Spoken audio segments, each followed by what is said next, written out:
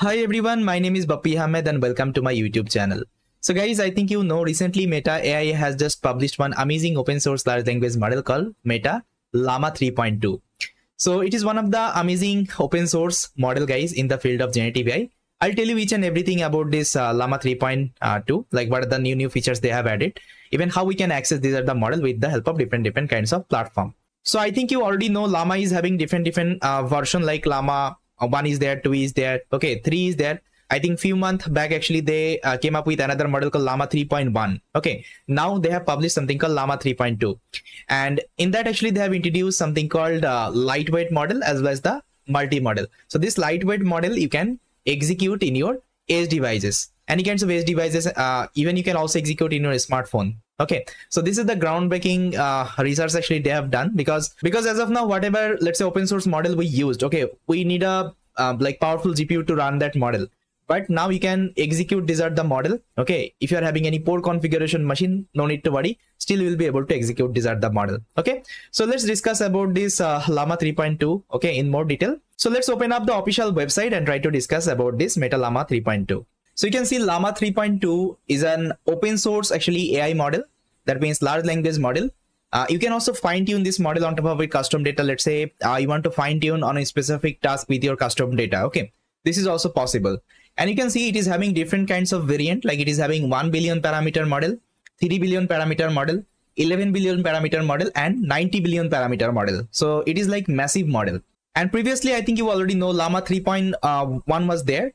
Now let's try to discuss about Llama 3.2, like what are the, let's say, new functionality they have came up with in this Llama 3.2. So guys, here you can see the latest models. Llama 3.2 is a collection of large language model LLM pre-trained and fine-tuned in 1 billion and 3 billion sizes that are multilingual text only. And there is another model called 11 billion and 90 billion. So this model actually takes both kinds of, let's say, data, text and images, okay, as an input, and output as a text. Okay, so this is one of the amazing model actually they have came up with. Now here you can see guys, they have divided this model into two section. One is the lightweight section and there is like multi-model section. So you can see 1 billion and 3 billion, this model they are considering as a lightweight model. Why? Because this lightweight model, okay, is the most efficient model that you can run everywhere on your mobile or any kinds of edge devices. Okay, it's amazing guys. So far, let's say whatever model we saw, okay, in the field of generative AI. So all the model, if you see, we need the powerful GPU machine, right? If I want to execute this model. But what Meta AI did actually, they came up with lightweight model as well, lightweight large language model. Just try to think about guys. You can execute this kinds of large language model on your edge devices, on your smartphone. Great, right? And this is the variant guys, 1 billion parameter model and 3 billion parameter model you can execute as a lightweight model. Now there is another section they have actually published called multi-model. And inside that we are having 11 billion parameter model and 90 billion parameter model. Okay, so here you can see these are multi-model that are flexible and can reason on high resolution image. That means you can also pass the high resolution image, okay, if you are using this kinds of large language model. Got it? Now if you want to download these at the model, if you want to get the access from the Meta AI guys, what you have to do, just click here. So it will ask for one information. So you have to submit all the information and you have to, so once you submit this form, they will review your form and they will give you the permission. It will take, I think, 24 hours. In 24 hours, you will get the permission. So I already applied for the permission guys. I already got the permission. I'll tell you how we can access this model. You can also access this model from the Hugging Face itself. Okay, so let me show you guys Hugging Face. So inside Hugging Face, also this model is available. So just search for Meta. So let me go to the Meta organization. Now, if you just go below, see Llama 3.2. Okay, inside the collection, you will see that Llama 3.2. So all the models are available inside Hugging Face itself. Okay, now you can use any kinds of model. Let's say I want to use this model, 1 billion parameter model. I'll just try to click here. And one thing you have to do here, guys, just try to expand it and try to agree all the, let's say, information, whatever they are suggesting, and try to put your information here and try to submit. Okay, once you submit, you will get the permission, okay, from the Meta AI. Now let me tell you how you'll see the permission. So for this, just go to your profile and just go below there. You will see one option called gated repositories. Okay, just try to click here. Now you'll see that I have already applied for the Meta Llama 2. Okay, so here is the permission. Okay, I got the permission. You can see accept it. Got it? So that's how we can apply for the permission. And once you got the permission, guys, you can use this model. Now they have already given the code snippet how we can use the model, guys. If I just go below, see, they have already given the code snippet. So this code actually you can execute.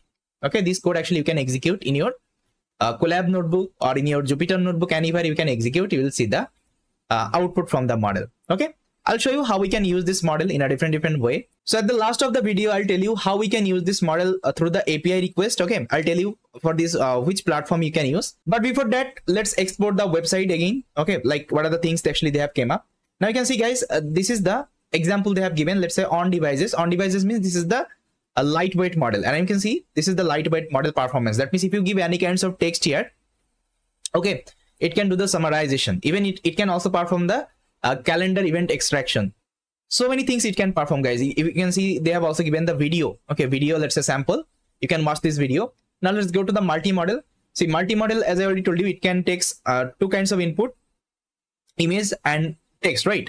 So you can pass any kinds of image, and this will give you the entire caption of that image. You can also change any element inside the image. It is also possible. Let's say you don't need this. Let me show you. Let's say you don't need this this fire box. Okay, so what you can do, you can select this firebox. Sorry, this is called actually fireplace. Then what it will do, it will automatically replace, okay, with any other fireplace. See, okay. So this is one of the amazing model they have created, and there is another service they have actually published called Llama Stack. With the help of Llama Stack, you can execute. These are the model in your local machine. Okay, see, for this whatever command actually they are suggesting, you can execute them. Now you can see the model evaluation, guys. That means the entire benchmark. So they're considering Llama 3.2 1 billion, Llama 3.2 3 billion, and Gemma 2 billion, and Pi 3.5 mini IT. So these are the model actually they are doing the comparison with different benchmark data set, you can see. And this is the accuracy, guys. Okay, this is the accuracy. So guys, you can see Llama 3.2 series actually is performing better. So you can see all the benchmark metrics. Now if I go below, you can see the downloads, number of downloads, okay, of this model. Even they're also discussing about data privacy, productivity, okay, contextual understanding, and solving business needs, right? Apart from that, you can see they have also published actually different blog on top of this Llama 3.2. You can also read it out if you want to read it. So guys, now let's try to see how we can use this Llama 3.2 model. So first of all, I'll show you the Hugging Face demo, like how we can access through the Hugging Face. So let me open up my Hugging Face. So if you go to the Llama 3.2 section, so here you will see different kinds of model. Okay, so first of all, you have to apply for the permission, guys. I already told you. So if you open up any model, there you will see one input form. So you have to first of all submit all the information, and you have to apply for the permission. And if they're giving the permission, you will be able to access this model. So I already applied for the permission, guys. So let's say I want to use this model, Llama 3.2 11B Vision Instruct model. So this is the Vision model. Now you can also test this model here. So they have given one inference API. You can see, you can also test this model here. Either what you can do, they have given the code snippet as well. You can also execute in your Google Colab. So let me copy this code snippet. And I'll open up my Google Colab. So first thing what you have to do, you have to install the transformer library, because if I want to use Hugging Face, I need the transformer library. Now just try to paste the code snippet here. Now let me execute. Okay, so here it is giving me one error because you have to install the transformer update version. Okay, so let me copy this command and let me execute it right now.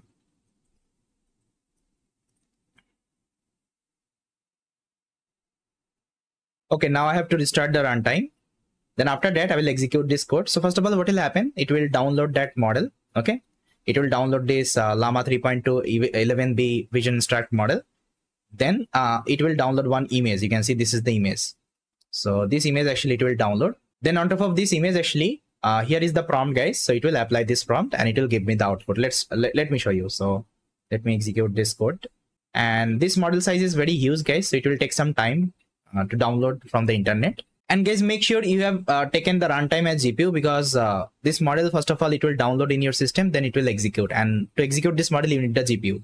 So I already stopped the execution because it will take time. First of all, it will download the model, then it will do the inference. So I'll tell you one easiest way you can access the model through the API request. For this, what you can do, you can use something called this library called Groq. Okay, so Groq is a platform. Let me show you. So it's kinds of OpenAI kinds of platform. Groq Playground. If you just search here, even I think I already given the link here. So let me first of all install Groq.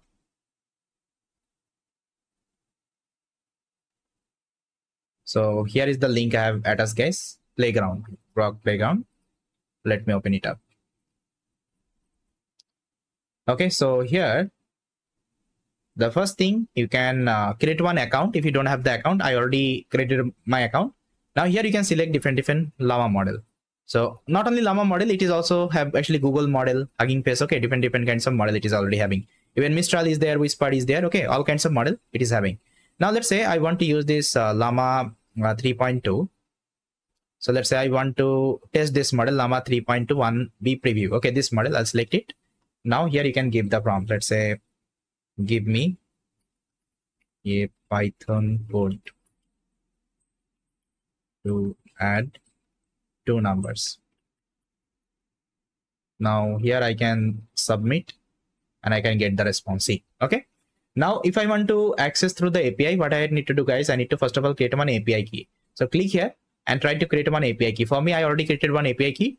For you, you can create one API key. Okay, after that, this is the code snippet, guys.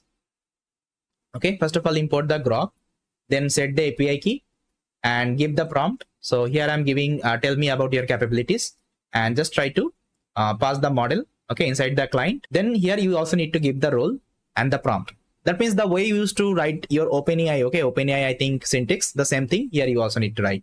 Then you can also pass the parameter like temperature, max tokens, okay. These are the things you can also mention. I think you know what is temperature parameter, what is max token parameter, right? Then after that, whatever response I'm getting, I'm just printing here. Now let me execute and let me show you. So see, guys, this is the response I got from my model. Now you can change the prompt. Let's say I will give me a Python code to add 2 numbers. Now let's see. See, here is the Python code I got. Okay, so that's actually with the help of API request, you can access this Groq model, and you can change the model name here anytime. So different model. Let's say if I'm taking this model, just try to click on view code, and this is the model ID. Just try to copy here and try to paste it here. Okay, so it will load that model and it will do the inference operation. Got it? And it's like free. You don't need to pay for anything. It's completely free. Got it? So guys, I think you saw how we can use this Groq API to access this Llama 3.2 model. Now, what I will show you, I'll show you like the local setup, like how we can perform the local setup and how we can create a Streamlit application. Okay, so here we'll be implementing one chatbot like Llama 3.2 model chatbot, and there actually will be performing the chat operation.